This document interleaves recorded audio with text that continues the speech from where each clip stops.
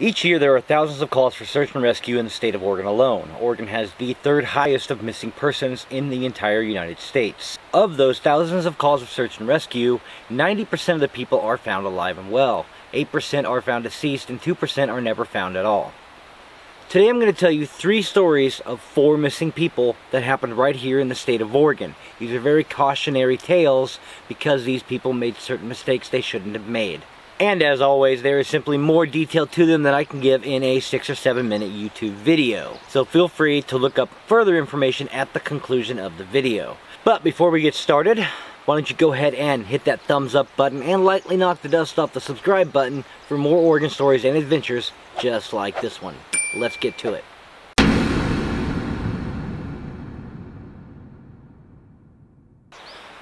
On October 14, 2016, Shawn Higgins and his son Trevor went on a hunting trip 45 miles east of Gold Beach, Oregon. They brought along Trevor's uncle with them to help with the hunt. Shawn, Trevor, and his uncle parked on a Forest Service road and went out into the woods to see if they could find animals. They all went different directions. They only planned on being gone for about an hour and then they would meet back up. However, Trevor showed back up at the truck at the designated meeting time and the uncle and Shawn were nowhere to be found. They waited for about 2 hours and eventually Trevor's uncle came in and they met up, but they both continued to get worried because Shawn was nowhere in sight. Trevor and his uncle took off in separate directions looking for where Shawn had gone. They knew he went like this direction, but they didn't really know where, so one went this way and the other went that way.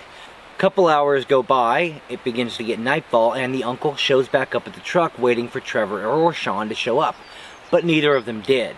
Curry County Sheriff's Department were notified that we now have 2 missing people in this forest. Shawn and Trevor were both missing at this point. The following day at daylight, a search and rescue operation proceeded, but they didn't find anything for the first several days. On the 4th day of search and rescue operations, they found a makeshift shelter. Inside the shelter was Trevor. He was taken to a hospital and treated for hypothermia where he would make a full recovery. However, Shawn Higgins was never found. No sign of him, no trace of him was found.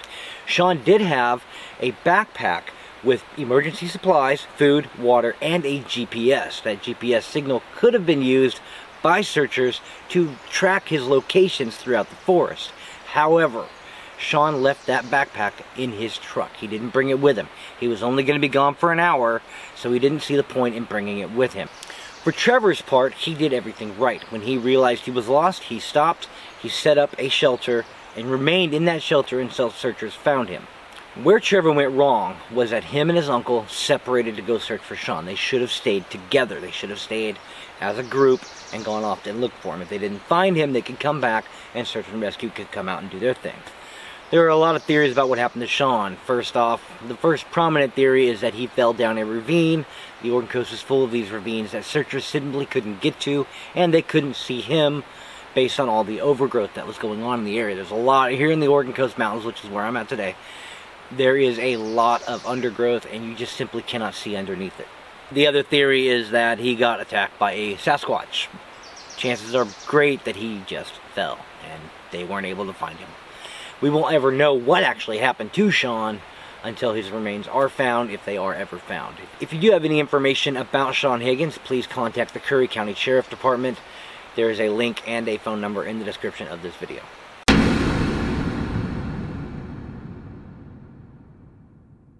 In June of 2012, Jake Dutton went on a 3-day backpacking trip in the French Peak drainage of the Three Sisters Wilderness. He stopped at the trailhead. He filled out a trail permit saying this is the date he's coming in and this is the date he's going to be leaving.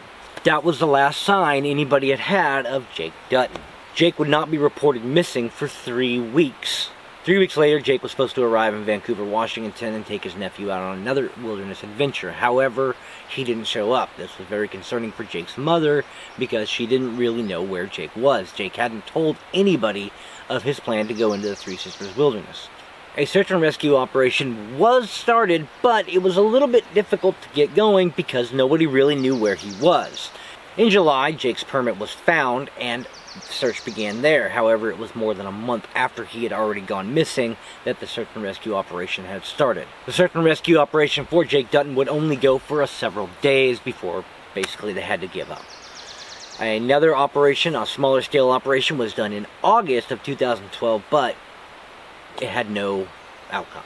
5 years later, a hiker hiking along the trail near the French Peak drainage spotted some human remains on the side of the trail. It was about 100 yards off the trail, so quite a bit of ways off the trail. The remains would be recovered, and they were positively identified as belonging to Jake Dutton. It is very likely Jake Dutton died of hypothermia. The temperatures in the Three Sisters Wilderness in the late spring to early summer months can be pretty extreme. It has been known for the temperatures to get so low in late June that it will actually snow even though summer is upon us. Jake Dutton's death was ruled accidental, with the likely cause of death being hypothermia. Where Jake went wrong was not telling a single person where he was going. Had he have told somebody, anybody, where he was going, search could have happened in that area, and it's very likely he would have been found much earlier on. Doesn't mean he would have survived the situation, but he definitely would have been found sooner than 5 years later.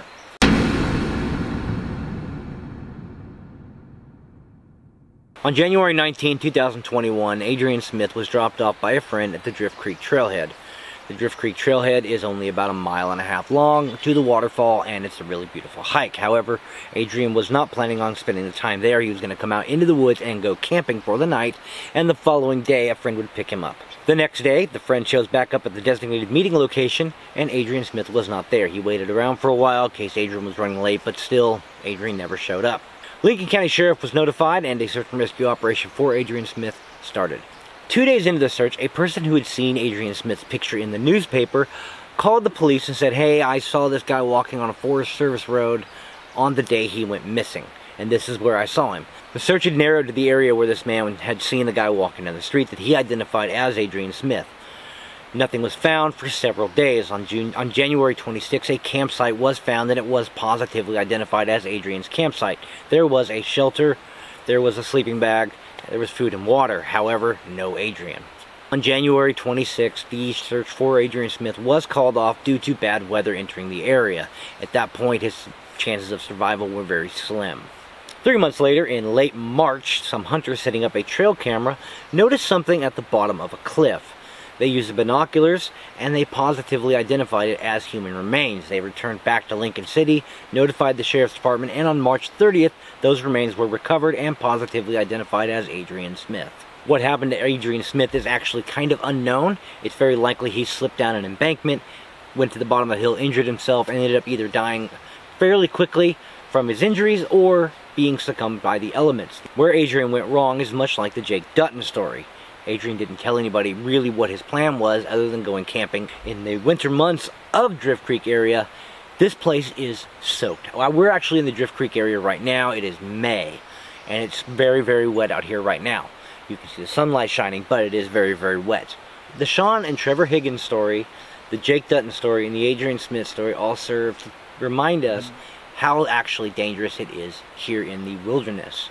It can be a very dangerous place if you are not prepared or if you are ignoring safety guidelines. So I do not ever want to do a Storyteller Tuesday story about you, so please go out and be safe. But since you're here, knock the dust off that subscribe button, hit that like button, and join me for more Oregon stories and adventures just like this one.